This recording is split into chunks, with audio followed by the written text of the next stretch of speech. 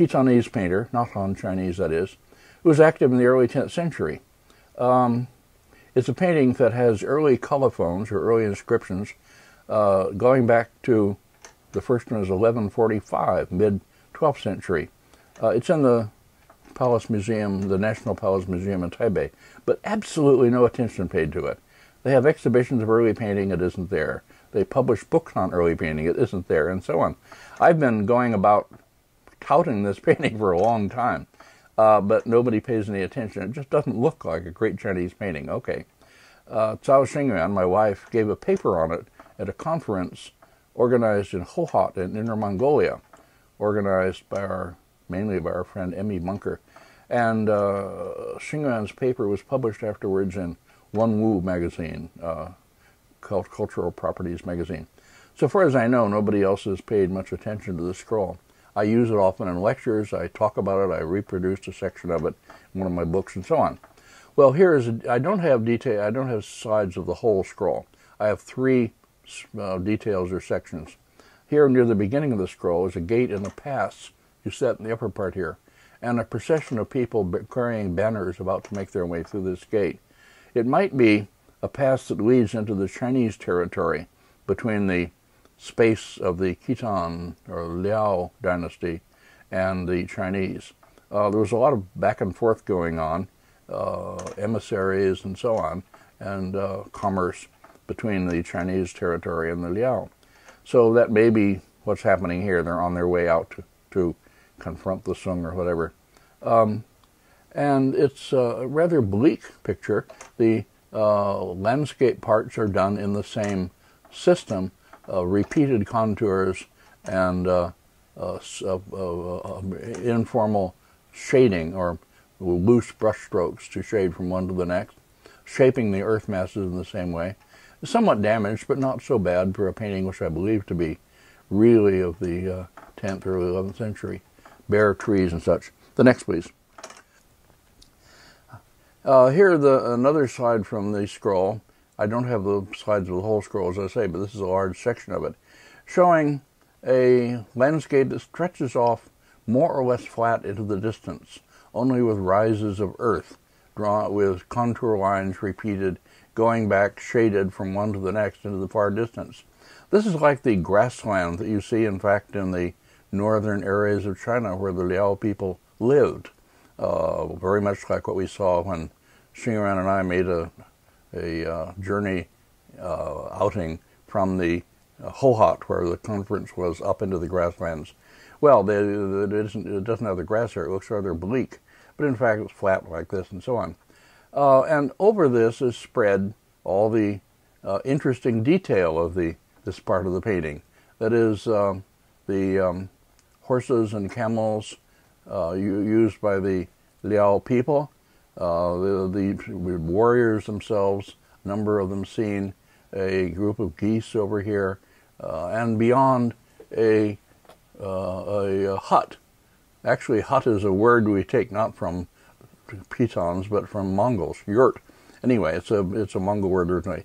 But the hut, I mean a construction of a kind that you can knock down and carry along with you, such as the nomadic people took with them when they traveled.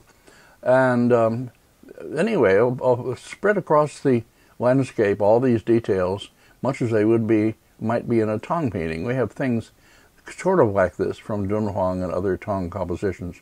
It's interesting also that the contour lines overlap some of the figures. They are seen in part over the tops of these lines. This is another Tang feature. I've seen some Tang attributed paintings. While the Liao people were very proud of continuing Tang traditions in their art and culture,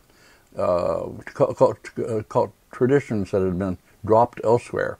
They considered themselves, that is, to be the real heirs to the Tang dynasty. So anyway, this is the main part of the scroll. Very strange and not like other Chinese paintings that we have of the time, and looking rather bleak like the landscape, but also probably bleak to the people who look at the scroll, most of them. And then finally, next slide please. Here are the last slide of this lecture, with a earth mass or a kind of rocky mass rising from the plain, in the middle distance, shaped again and with ink strokes.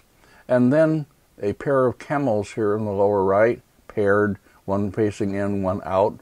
We see this kind of pairing often in Tong and Tong-like compositions. And then two warriors lying on the ground with a banner or a flag up there. Xingran found in the painting details that could only be matched, actually, in the objects that have been found in recent excavations of Liao tombs. There's been a lot of excavating of Liao tombs, hundreds of them in the north. Many of them looted, some of them with producing paintings like the two we saw earlier in this lecture. At any rate, in this painting are details such as a belt with appendages that matched perfectly the objects in recent excavations in which the artist could not have known except through first-hand intimate knowledge of Liao culture.